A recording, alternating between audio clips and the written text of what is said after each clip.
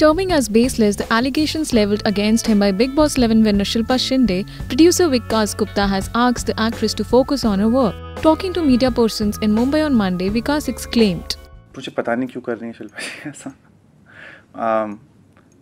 All I can say is that इधर उधर नाम, like throwing names like Salman Khan and Viacom and Colors for some stupidity is not a cool thing to do. आप काम पे ध्यान दीजिए, आप बहुत अच्छे एक्टर हो. Please focus on your work. Stop listening to people. हर कोई आपके पास आकर कुछ कहानी सुनाएगा वो सच होगी ये ज़रूरी नहीं होता है.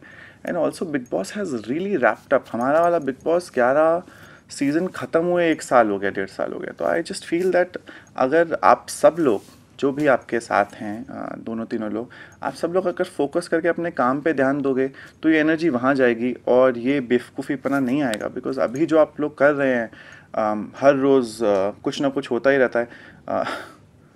It's not cool. It's not like. Recently, Shilpa Shinde took to Twitter and wrote, "Your love and support as fans is in literal sense on your face for them. Thanks a ton to all of you." Yes, indeed, Vikas Gupta is a mafia of TV industry.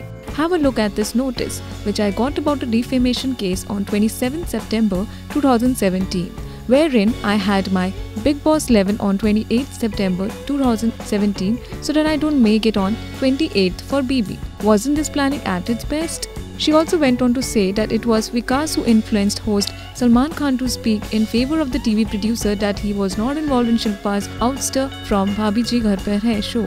Currently, Vikas is working for an MTV show Ace of Space. If reports are to be believed, Vikas and Shilpa had been planning to work together since the completion of Bigg Boss 11, whereas looking at their present situation, it doesn't seem to be happening anytime soon. Subscribe to our channel. Just click on the bell icon for all the latest updates.